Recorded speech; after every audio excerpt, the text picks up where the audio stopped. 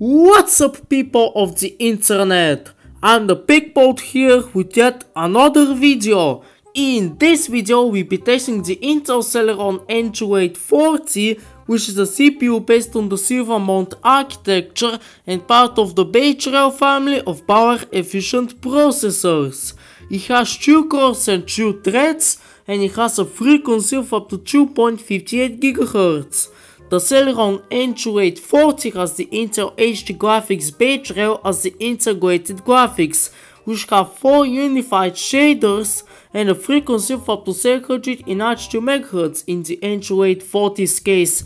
It's also based on the Intel HD 4000 architecture while using the latest drivers for it available.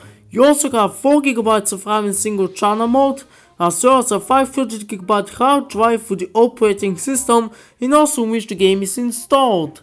As for operating system, we're using Windows X Lite Optimum 10 Pro version 2. You can find the full description of the specs in the video description down below. Now, the game that was supposed to be benchmarked for this special day is Red Dead Redemption 2. Shout out to the guy who requested it, by the way. However, things didn't exactly go as planned. Let me show you my attempt to run the game to see what I mean.